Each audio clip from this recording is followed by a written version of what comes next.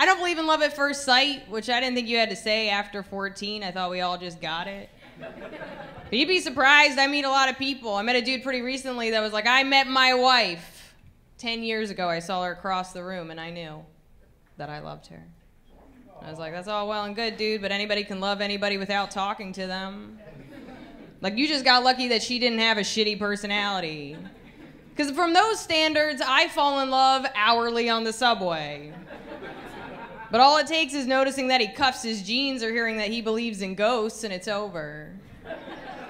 Because love at first sight fades.